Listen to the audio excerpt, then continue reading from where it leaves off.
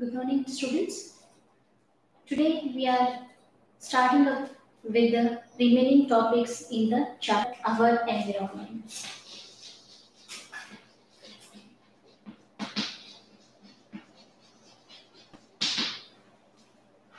Yesterday we had discussed what do you mean by environment. The surrounding of us is the environment. That is again we come across the types of environment, the natural environment and the artificial environment. The natural environment, like the forest, we have discussed about the oceans, which are naturally occurring. Artificial environment, we have discussed about the garden, the parks, here the aquarium. Those are the artificial. So yesterday we had discussed about the definition for the environment. We had come across the natural environment and the artificial environment.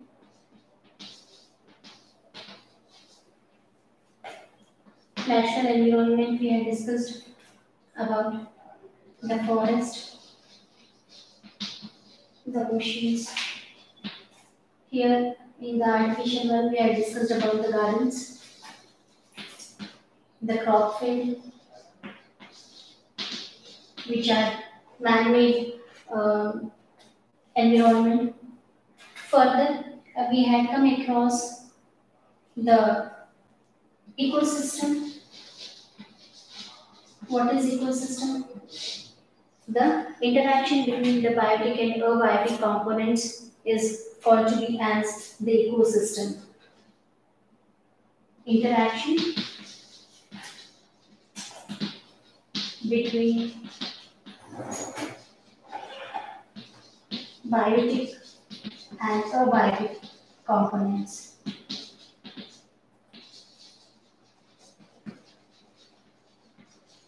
Is ecosystem. Ecosystem, it is the structural and functional unit of the biosphere. Structural and functional unit of biosphere.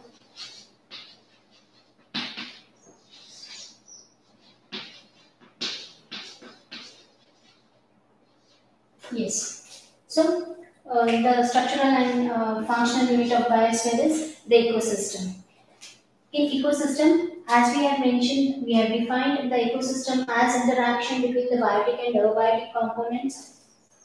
Biotic components, what can be considered here as the name suggests, biotic means it is related with the living things, which includes the microorganisms, the animals, plants.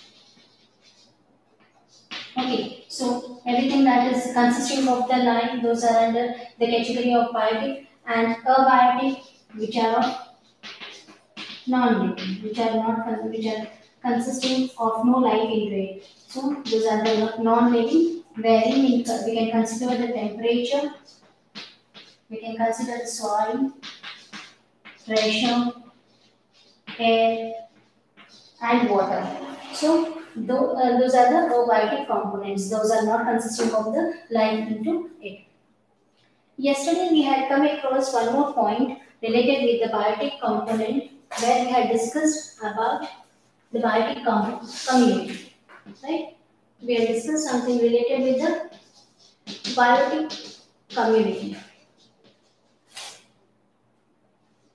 So, into the biotic community, we had discussed about the producers, the consumers, and the decomposers. If you remember this, into the biotic community, we had discussed about the producers. The producers, which are able to prepare their own food by utilizing the sunlight by the process of photosynthesis. We had come across the next consumers. The consumers, those include the primary consumers, the secondary consumers, and the tertiary consumers, which are dependent on the producers for their nutrition.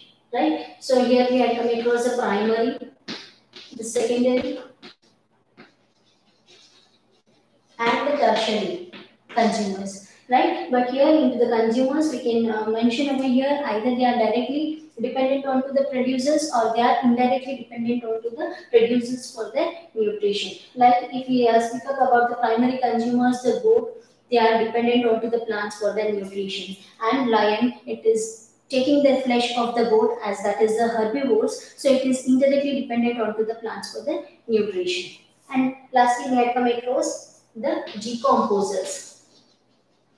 These decomposers, they are converting the organic matter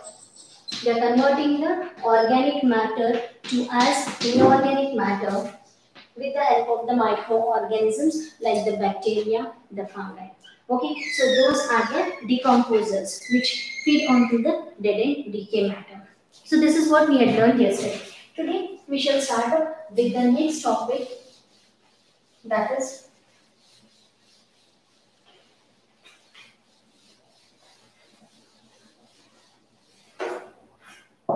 interaction between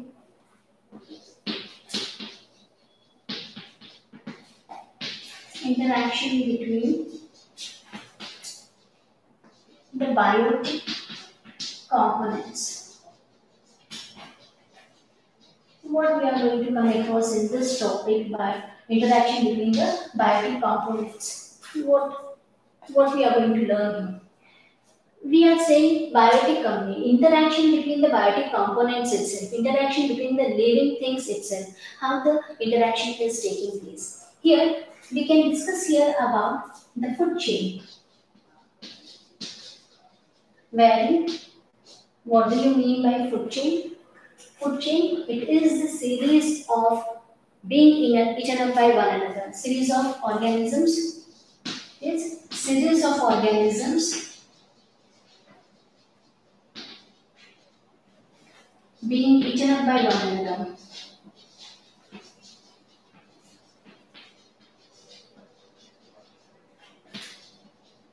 Right? So this is a definition for the food chain. Series of the organisms being eaten up by one another. This is called to be as the food chain. If we take the example of the grass, which is a producer, is being eaten up by the grasshopper,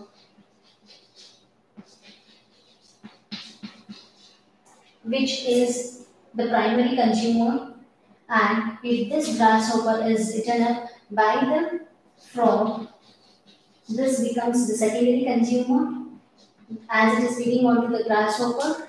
Next comes the snake, the tertiary consumer, which is eating up the secondary consumer, and lastly the eagle, which becomes a quaternary consumer. So this is a food chain wherein an organism is being eaten up by one another. So this is called to be as a food chain. Here in this food chain, if we see the grass, it is the producer. The rest all are the consumers. Right? The rest all are the consumers. Wherein their level differs. Right? As this becomes the primary consumer, this becomes the primary consumer, the grasshopper becomes the primary consumer, frog becomes the secondary consumer, snake is the tertiary consumer, and eagle comes to the as quaternary consumer. So if we see a food chain, it is having a linear, it is in a single straight line.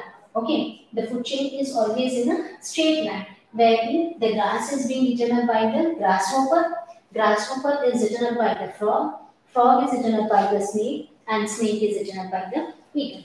So in this way, the biotic components, wherein the living organisms itself, they are interacting with each other for their needs. The other one we come across is the food web. The next we come across is the food web.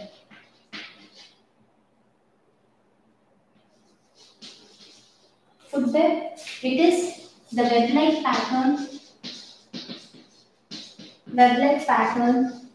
of the food chain.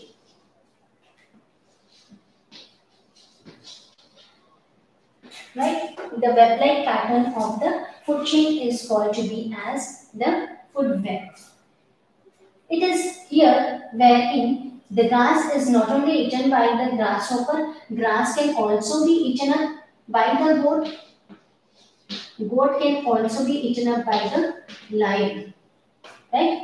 Grass is also eaten up by the rabbit, which becomes the primary consumer, a herbivores, and rabbit is also eaten up by the lion.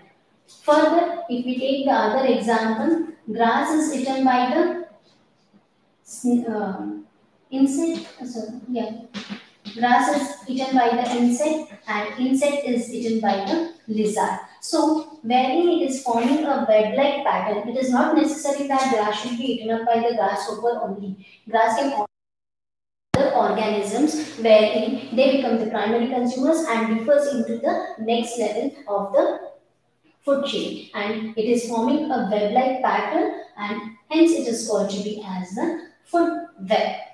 Now, a question arises: what happens if a particular organisms are removed from this food web or food chain? Suppose the grass is eaten by the goat and goat is eaten up by the lion. If all the goats of this food chain are removed, what happens? The number of lions are more, wherein they won't get the food. As the goats are not available, they are removed from the food chain. What happens? The grass content will be increased and the number of the lions are also increased, as these lions they need to depend onto the goat for their nutrition. If these are removed, they start to have the starvation among themselves. They start to have the nutrition from other domestic animals, or they may even attack onto the humans for their nutrition. So this is one of the part of the food web or the food chain where if one level is removed, the disturbance in the ecosystem is seen. The other one, if all the lines are removed from a food chain, what happens? If all the lines are removed, the number of the herbivores increases, but there won't be any organism wherein they can feed onto these herbivores if the lions are removed, and the amount of the grass in that area will be vanished because the goats starts to graze onto the grass and the area becomes desert like. The example we have seen is into the Rajasthan, wherein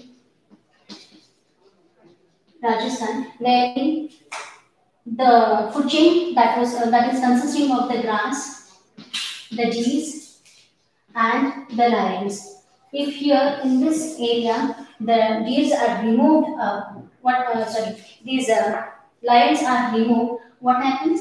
Here there is an imbalance, disturbance into the food chain. Why? Because the deer start to graze onto the grass and the area becomes completely desert-like.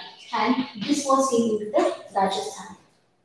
Okay, so the next part we come across is the interaction. This is interaction between the biotic components. Next we come across the interaction between the abiotic components and the biotic components.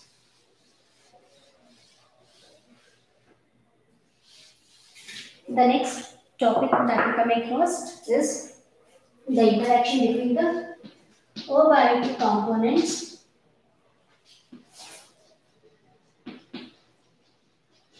and biotic components.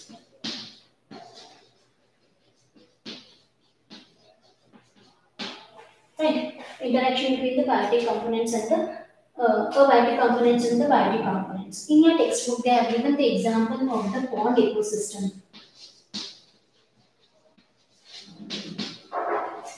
Right? The pond ecosystem, what it is consisting of? The pond ecosystem is consisting of water, it's consisting of the soil, it is consisting of the plants, floating plants we can write, the submerged plants,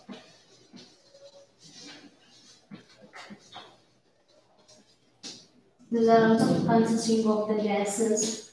It is also consisting of the algae, bacteria.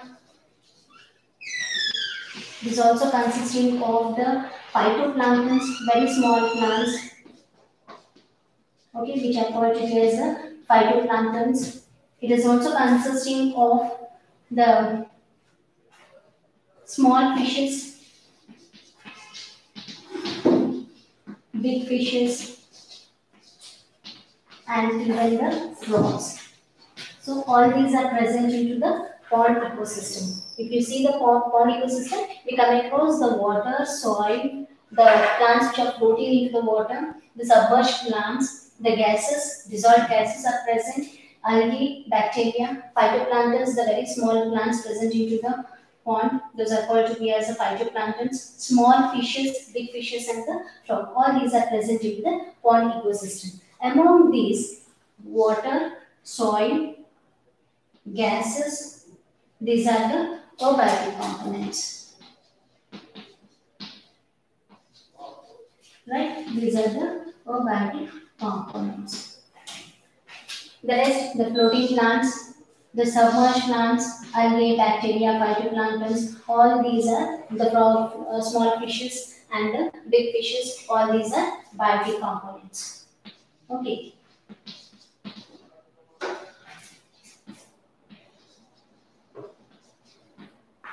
Now, here the interaction between the abiotic components and the biotic components, how is it taking place?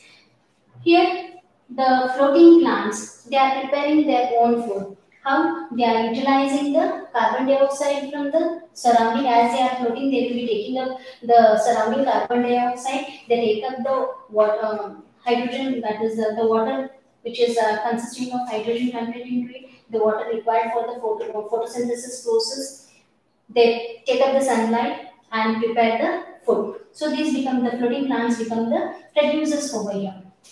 These floating plants and the phytoplanktons, these prepare their own food, and these become the consumers for the small fishes. Okay, and small fishes, they are eaten up by the big fishes, and the big fishes, they are eaten up by the frog. So in this way, they are interacting among themselves to form a good ecosystem, that is a pond ecosystem.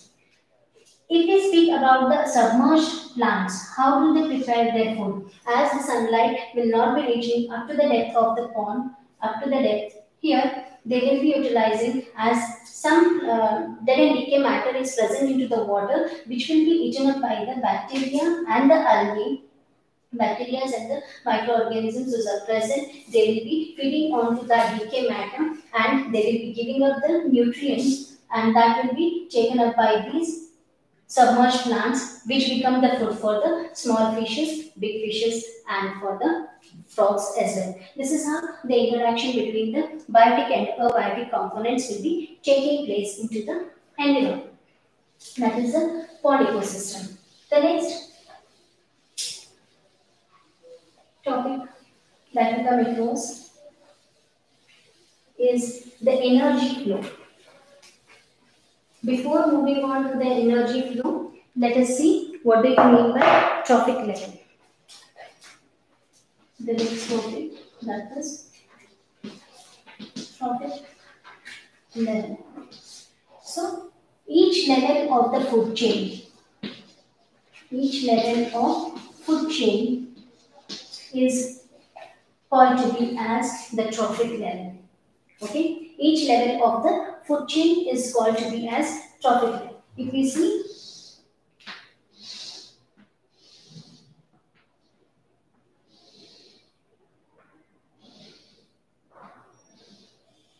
here, the first it comes for the producers. These are consumed by the consumers, wherein we can write the primary consumers. Next comes the secondary consumer.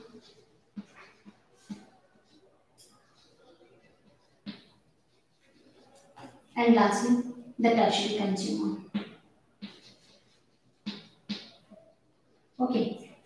the producers, these are considered to be as the first trophic level.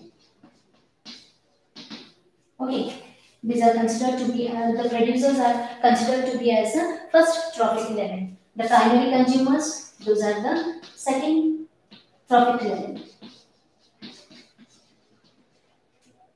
Secondary consumers, they become the third trophic level, and tertiary consumers, they become the fourth trophic level. Okay, so at a stage, a food chain will be consisting of either the fourth or the fifth trophic level. Most of the times it is the fourth trophic level itself. Why? Because as the food chain increases, the energy goes on decreases. That we shall see into the next topic, that is energy flow.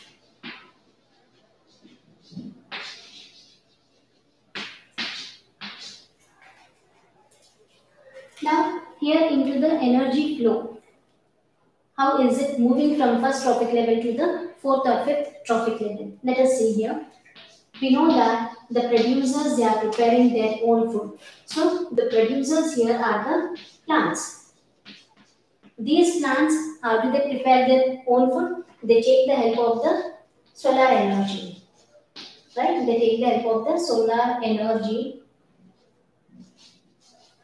from the sun, and this energy is trapped up into the chlorophyll, and they are preparing their own food in the form of starch, that is C6H12O6. They are preparing, and this is the starch. This starch, it is the stored form of the energy, and this energy has to be utilized by the plant for its cellular activities, and for that the plant requires the energy. From where does this energy come from? Here it undergoes the process of oxidation, that is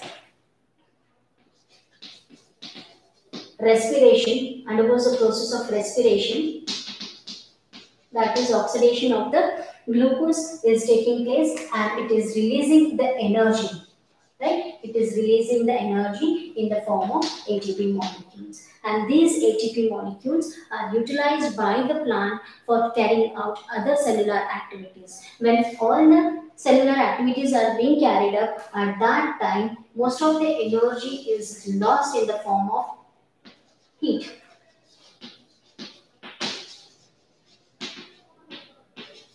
Right.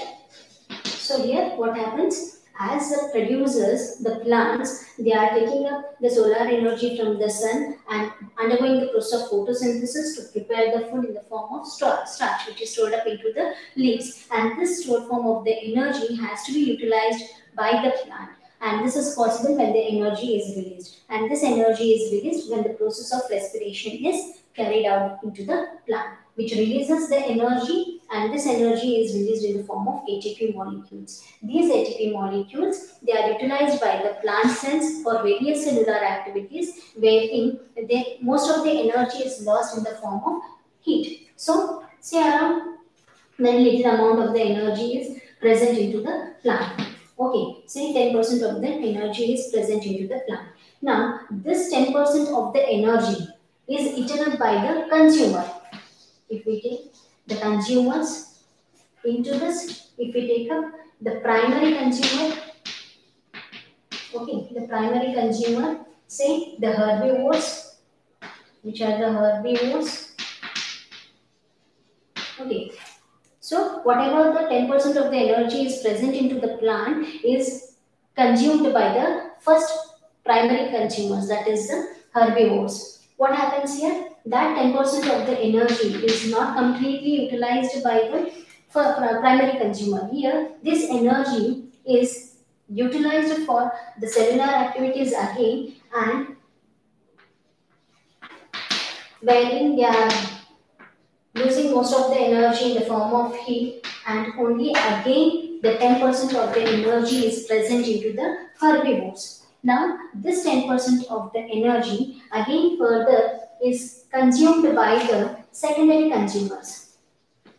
See, if we take here the example of the insect, the primary consumer, if we take up here as any insect, this insect is being eaten up by the frog. So here the frog becomes the secondary consumer.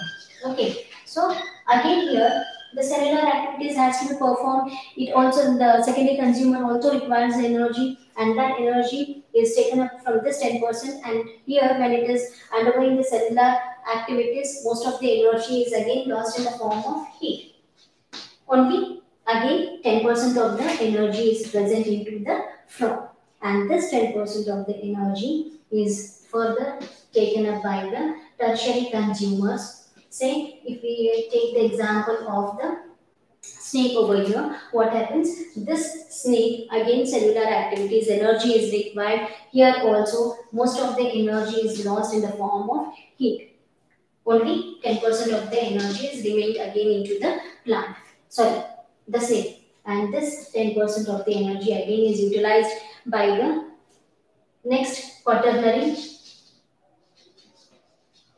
consumer. Say the eagle. Say the eagle. Again, most of the energy is lost in the form of heat. So, into the entire food chain, we have seen that here only the 10% of the energy is passed from one trophic level to the next trophic level. This we call it to be as the law of 10% law of energy. Okay, it is called to be as 10% law of energy flow. Got it? Here, after this, we come across the next term, which is called to be as the biological magnification. Which is called to be as biological magnification.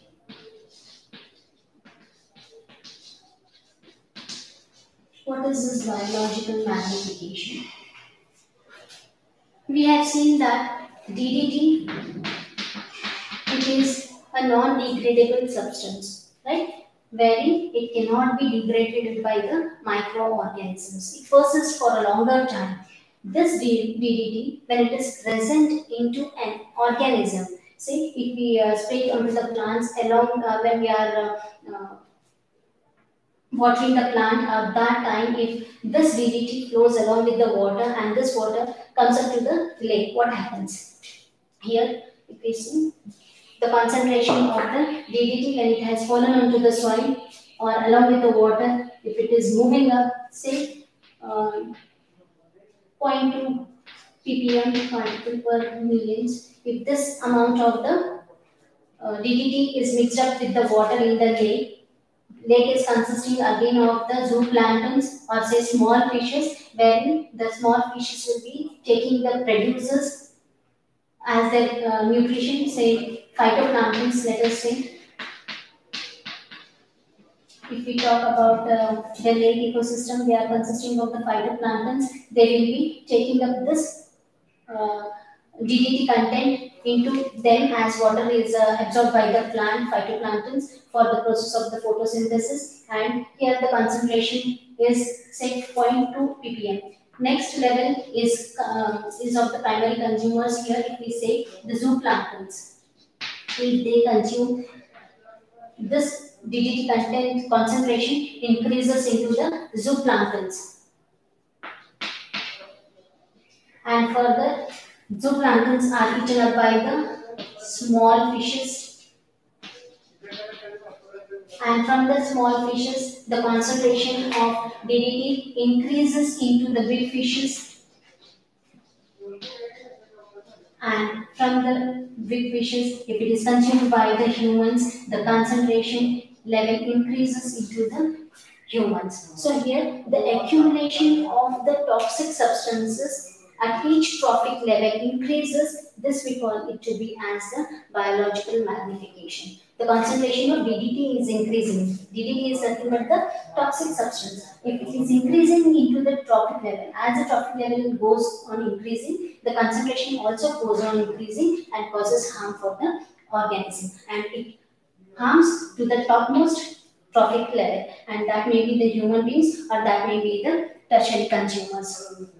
Okay, so what we have learned today in this class, today we have come across some of the terms like The food chain.